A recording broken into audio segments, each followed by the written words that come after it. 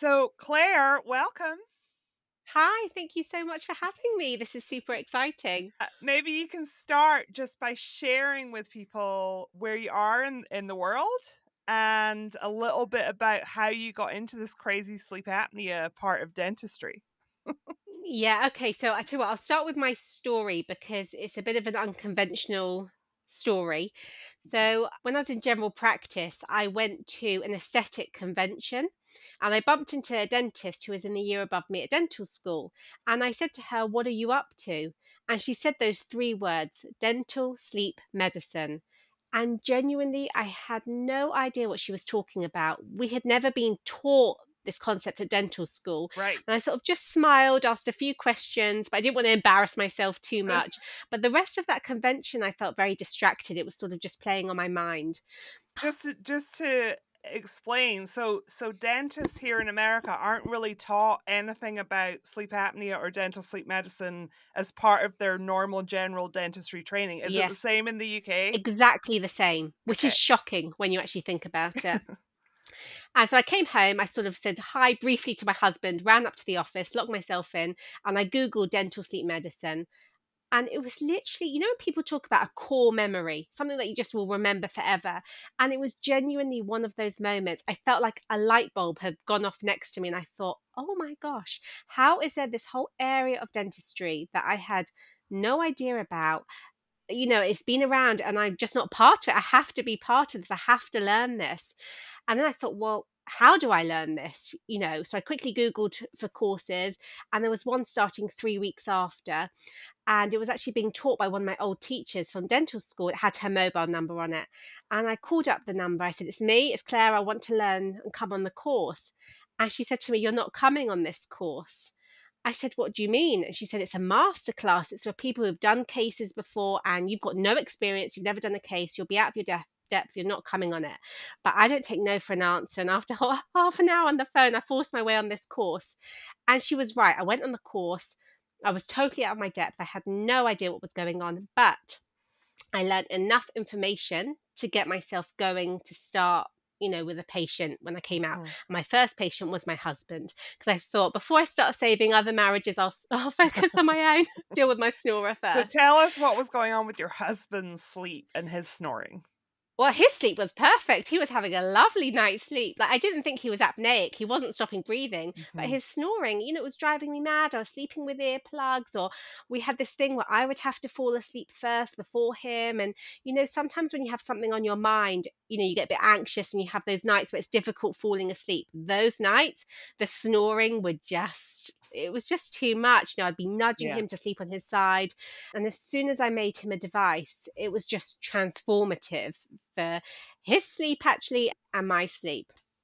So I started doing some more cases, and my love for general dentistry was going down and down. I just knew I wanted to do dental sleep medicine, but there isn't really this dental sleep medicine market, I guess, in the UK. It's still so new. It's not like there are dental sleep medicine jobs that I could switch to. It just didn't Right. exist. Right. But I set up something called the London Dental Sleep Clinic. I sort of branded it like that while I was working, alongside being a general dentist. And then last year, I went on a course. It was an occlusion course just to get my basic knowledge up a level just on how teeth meet, etc. And we were going around the room, and there were 18 dentists on this course. And the course consultant, he was asking everyone why they're on this course. And they were all like, "Oh, I'm this dentist. I want to take on complex tooth wear cases and this, that, the other." And it got round to me, and I said, "I don't want to do any of this. I do dental sleep medicine. I just want to make sure my basic knowledge is good enough." And he pointed to me and he said, "You, next week," so it was a 3-day course, "next week you're going to do a talk on dental sleep medicine and what you do to everyone in the group." So I thought, oh my gosh, this is my moment. So that Yeah. next week came, I stood up and I did my talk. And he was sitting in the audience and he looked at me. He didn't even properly know my name. He looked at me and goes, "You, now you're going to run courses for us on dental sleep medicine." And that was on the Friday. And on the Monday morning at 8:30 in the morning, I quit my job. I thought if someone could believe in me Yep. Just like that, without knowing me, even if the course never happened, because people say things, you never know if they're Yeah. genuine. I thought, this is it. I've got to believe in myself. I'm not going to live my life with regrets. I'm going to work it out somehow. And that was it. And I sent him a text to say, without being too dramatic, your course has kind of changed my life. I've just quit my job with nothing lined up. And I got a text message back with some exclamation marks, I think maybe a few expletives in there, like, oh my God, what have you done? And that was it. And he said, we need to have a chat. And we had a chat, and he very kindly offered me a job at his practice to run my sleep clinic. And I got a job in central London as well. I sort of created this position, and also another one in North London. And that's it. I've just had to try and work from the ground up to try and Yeah. create something. Yeah. So let's go back and just for people listening who maybe just have never heard of this before, if they've listened for a long time, they're probably like almost expert at what these things are. But for anybody who's just listening to this for the first time, can you explain like why a dentist would be involved with sleep apnea at all? Like what kind of appliances or devices we're talking about, like what exactly they do? So dentists can be involved in many ways, and it can be from just screening you for sleep apnea to going all the way to what I do. The first thing is, dentists see so many people and so many patients. Unlike, with GPs, well, here in the UK anyway, we only go to a doctor and if there's a problem. You don't Right, just go for a random checkup, but right. people go to their dentists regularly for checkups. And we're very well placed to screen patients for snoring and for sleep apnea. So that's the first thing. And that's what I'm really passionate about as well, as educating other dentists to do this. Even if you screen as a dentist and then refer them on to a GP or someone like myself, that's amazing. And then if dentists are more into dental sleep medicine, we can make something called mandibular advancement devices. And they're basically like these little aligners, these trays that position the lower jaw forwards. And by positioning the lower jaw forwards, you open up the airway to help improve airflow, sort of reduce that obstruction, and that will help get rid of that snoring sound or reduce it anyway and reduce any apneas that you might have. It's not effective on 100% of people. I wish it was, but it's pretty effective. And especially for patients who don't want to wear CPAP machine, I'd say we're next in line for patients to try Mhm. something out. And would you say in the UK you have similar challenges in terms of a lot of people being diagnosed and prescribed CPAP, but then struggling with it and having a tough time? Yeah, absolutely. The compliance rate is poor. Most of my patients who have sleep apnea are ones who have failed on CPAP, who just don't want to wear it, particularly if they're young. Mhm. They just don't want to be wearing it at all. But the reality is it's cheap for the NHS to give patients CPAP. There are some hospitals that provide mandibular advancement devices, but it's not cost effective for them, and that's the biggest challenge. Maybe I have this like rose tinted view of what's going on in the UK, and you can set me straight. There was a change to the NICE guidelines, which included mandibular advancement devices. Can you share with us a little bit about that and why that matters and how So that's in kind of gone into practice? So in August 2021, the guidelines changed and it officially put dentists on the map in Yeah, terms of the management of sleep apnea. So that was obviously a big thing. right. And so, what do you do when you make a customizable device? So for us, I use digital scanners in my practice. You don't have to, you can still use impressions, but nowadays most people digitally Mhm. scan. That gives us a really accurate image of your teeth to get a fully bespoke device that's going to be fitted to your mouth. And also, what's really important is setting the bite. Where's our first position? We all have a range of motion from biting normally to moving our lower jaw forwards, okay? And we're obviously not going to push you 100% forwards. You'd never tolerate that, and the evidence shows there's no need to go that far Right. forwards. But during my assessment with my patients, I set the position that I want to set that patient at. But that's not necessarily going to be their end position, for example, but that will make it a fully customizable device. And then I can gradually titrate and move that patient forwards Mhm. to help open up their bite. And then do you do follow-up sleep studies as well? Yet we do follow up sleep studies to I like to have data. I like to know that what I'm doing is working. And obviously, we can do that based on their symptoms, but I really want to validate that. And the only real way we can do that is with sleep testing after. Are most of your patients paying out of pocket? Like, are any people able to go through the NHS at the moment or no?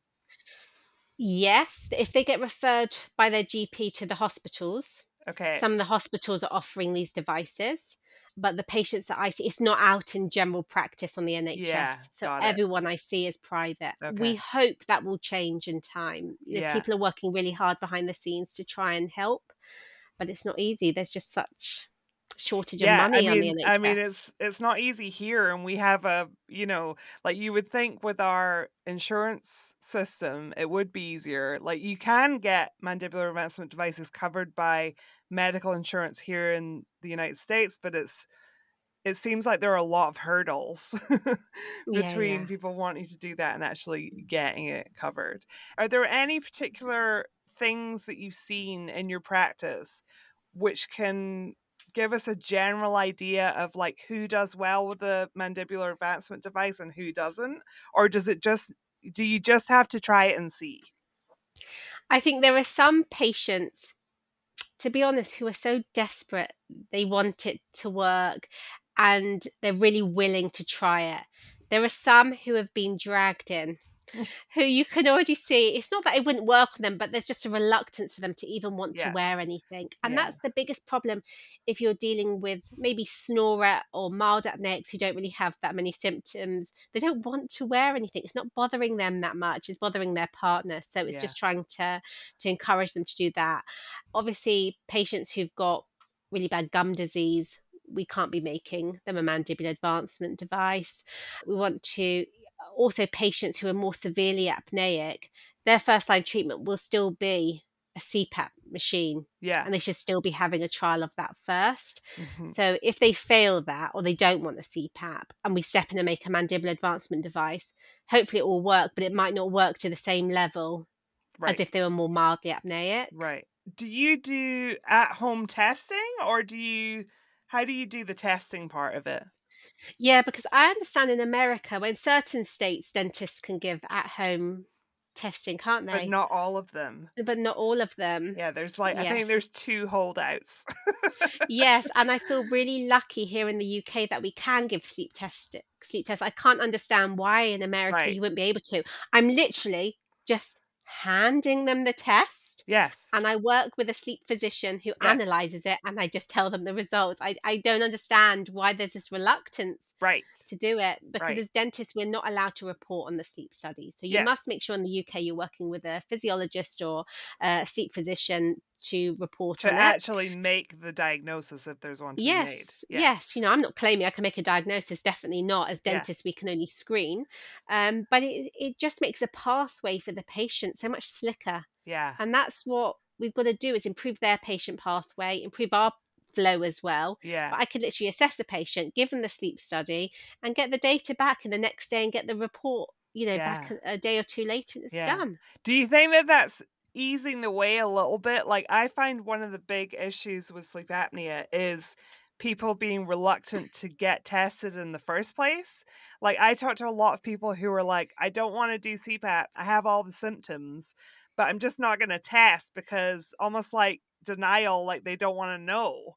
Like, do you find that the home testing that they're able to do right away, is it all home testing there or No, I mean, I don't obviously prescribe a lab sleep right? study, but Yeah. that does exist. Of course it does, but it's more maybe for the more severe sleep Yeah. disorders. It's Yeah. really expensive to do, as you Yeah. know, and they do offer it on the NHS, and you can get it done privately as well. Yeah. But the nice guidelines for sleep apnea say home sleep studies are enough.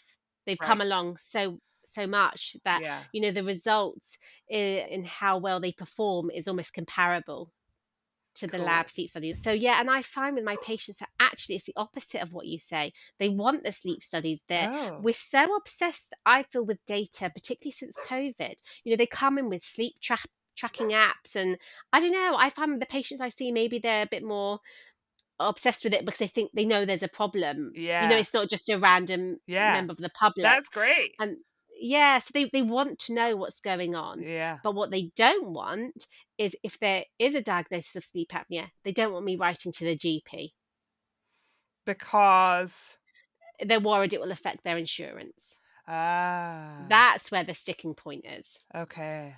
So many patients, because obviously if I get a diagnosis from my sleep physician I work with, and they Yeah. say, right, I'd like to write to your GP just to inform them of everything, and they say, no, please don't write to the GP.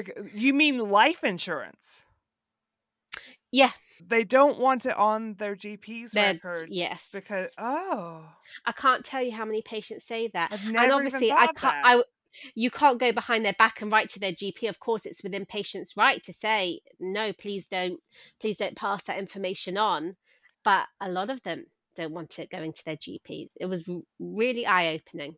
Mm, literally never heard of that. Yeah. Maybe it's Wow. just the people that I deal with. I don't Maybe, know. I don't know. We've talked before about this need for there to be an interdisciplinary team when people are have sleep apnea and they're seeing all different specialists. So, how often of the time are you just seeing a patient, making them a mandibular advancement device, and that's all we're doing versus are you involved with like more complicated cases where people maybe need CPAP as well or need to be referred to ENTs or different people? How does that look? So it's a total mishmash, if I'm being honest. Yeah, If they're coming to me and it's just snoring, then they're often just, they're just managed by myself, yeah, or sort of more mildly apneic. If there's more to it, then that's when I'll be involving ENTs or respiratory physicians. Often patients will be referred to me as well, the other way round. So they've already right, seen the respiratory right. physician or the ENT, and they've been assessed and then referred to me. And those are actually my favorite patients because I like the doctor's involvement. I can't do this by myself. I like to Right. be part of an MDT. Yes. It gives me comfort as a dentist that I know I'm doing the right thing for my Yeah, patients.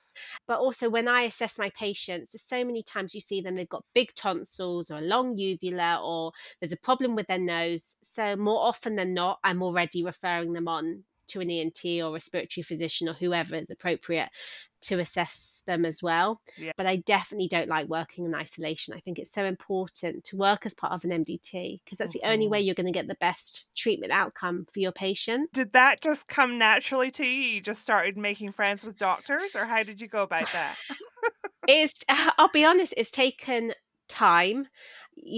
Doctors have to know they can trust you, Mhm. that you're not just doing it because you're a greedy dentist and you're trying Right, to treat these right. patients and take them away from the other physician, that you're Yeah, going to see them and refer them back and you're trying to do the best you can for the yes. patients.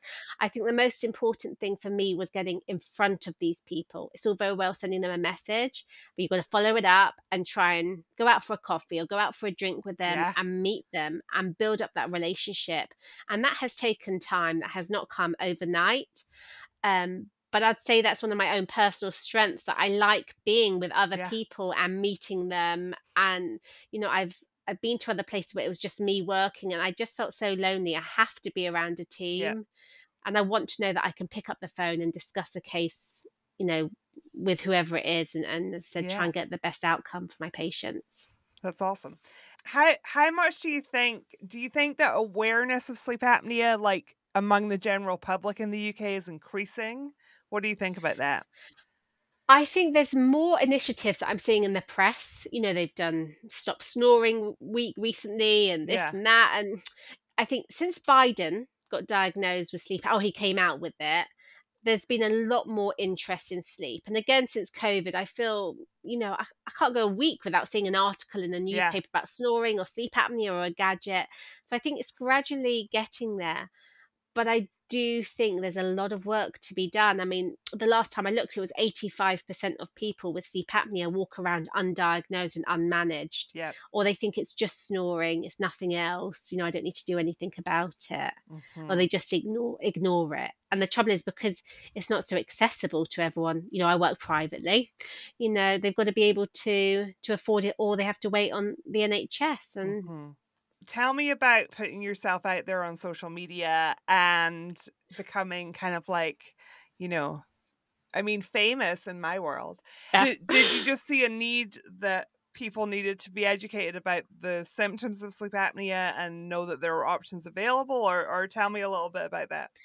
Because I Yeah, feel I like there's think a lot of dentists where their social media is like not them. It's just like, infographics and stuff. So it's nice to yes. actually see your face. Well, I have to say the social media side, I feel like I've got to do it. Do I enjoy it? Not really.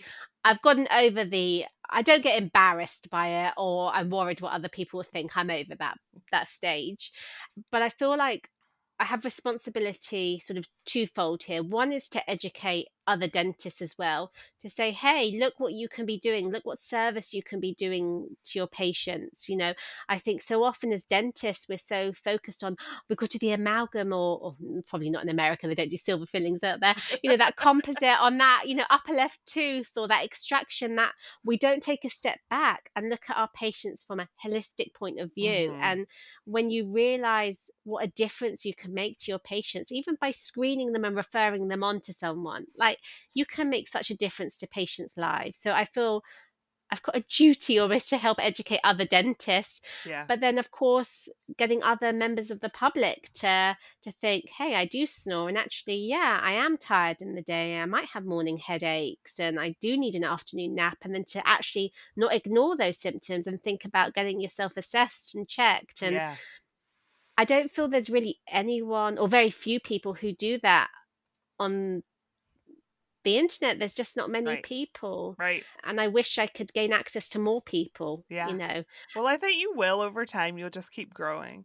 I'm just super interested in stereotypes around sleep apnea and this idea that, like, it's only older, overweight men that ever Mm. have sleep apnea. And so part of what I do with my podcast is try and just shatter that and, like, shine a light on other people who also deal with sleep apnea and don't look like that.